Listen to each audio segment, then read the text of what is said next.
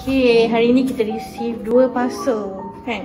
One is the chair and the other one is this one. So don't know, actually tak check pun dekat Shopee apa yang korang beli. So let's unbox this because we not sure what is this actually.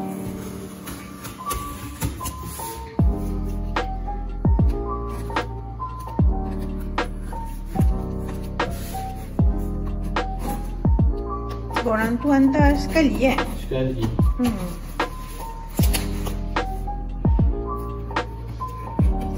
The same delivery guy yang hantar 2 parcel.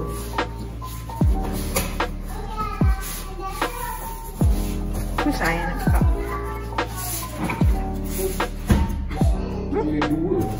Oh, 2 box. Oh, ada lah. Careful, B.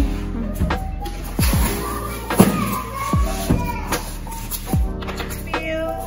Give it time. What is it?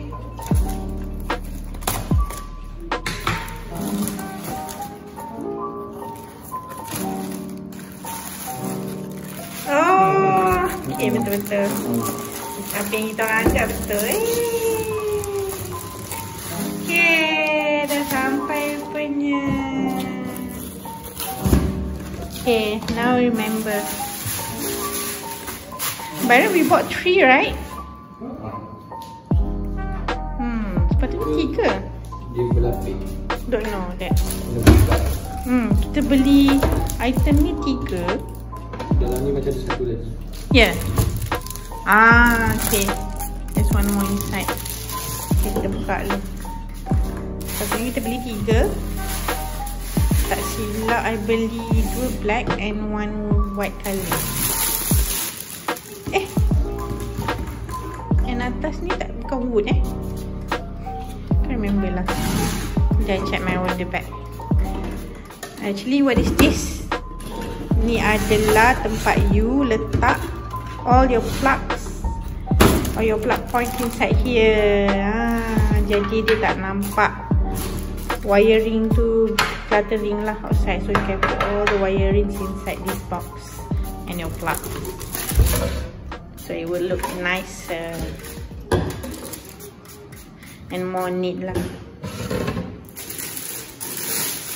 Ni white color and this one is black and wooden. Nice.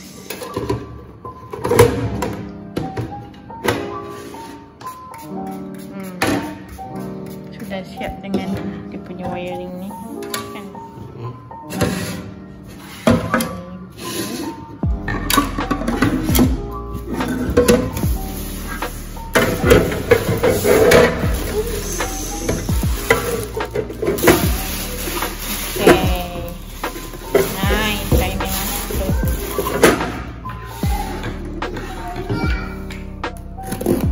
Ini tak ingat lah, black juga kot kan. Selain ni black, all black kot. Ini black, satu je putih. Kan? Reason why kita orang beli different because satu kita nak letak dekat meja putih, dekat side table. Betul. Oh ni pun black and wooden.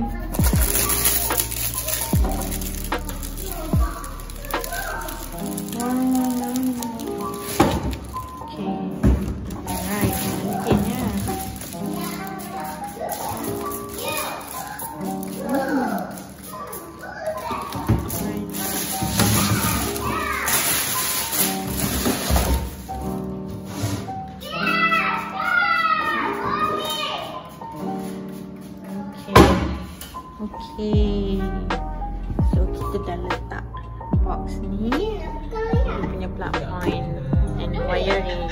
Sini lah.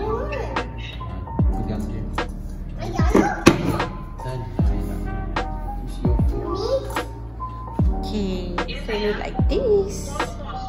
So nampak lagi nice. Clean lah, dia tak nampak lah wiring banyak-banyak kat luar tu kan. Dan letak dekat situ. Nak letak all the plug points kat bawah I punya side table ni, bedside table. Banyak-banyak ni. So we put inside the box here. Okay. I beli putih sebab I nak match dengan my side table here because it's white colour. Kan kalau beli hitam macam dia lagi suitable dengan putih lah. Okay. Okay. You.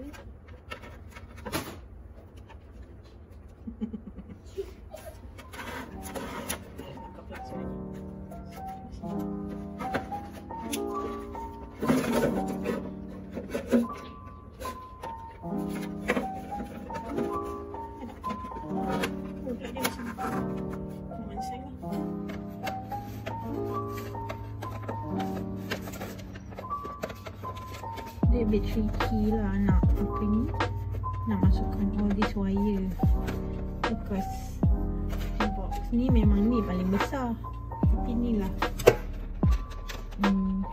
kita kena pandai masukkan wire ni juga lah. Tapi instead of nak letak plug ni, memang wire kena on top lah kan.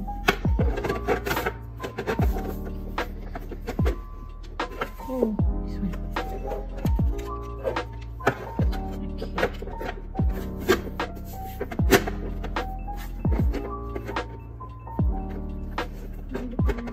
Okay. Alright. So, ni macam ni je lah. Dia boleh, dia tak masuk dalam kan. Boleh, tapi wire ni kena keluar ikut sini. Alright. Okay. Okay. So, wire ni memang kena keluarkan ke tepi because dia dia punya YL ni, dan ini adalah charger punya wiring. Okay, so it looks more cleaner. Okay guys,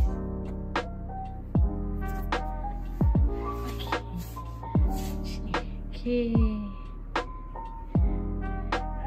Jadi kuranglah wire berselirat tu. Okay. So dia dah kemas.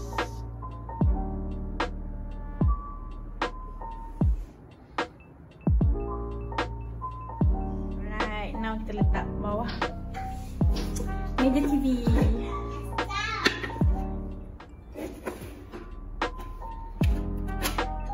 Oh, dia dah tahu dah, dia buka plug. Nak senang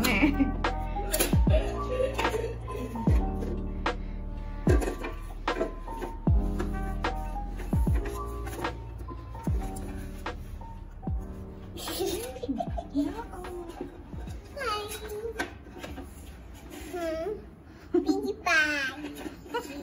Sibuk.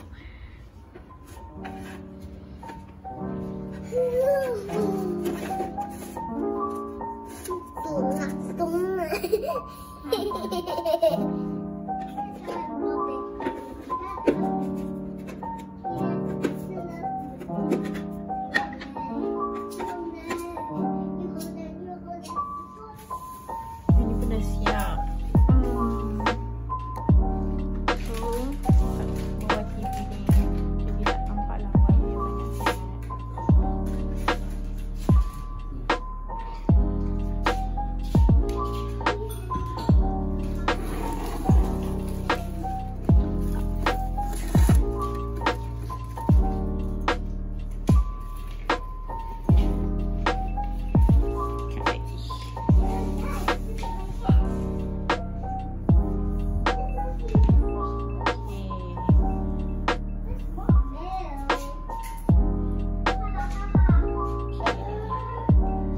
Wire keluar sini je lah kan.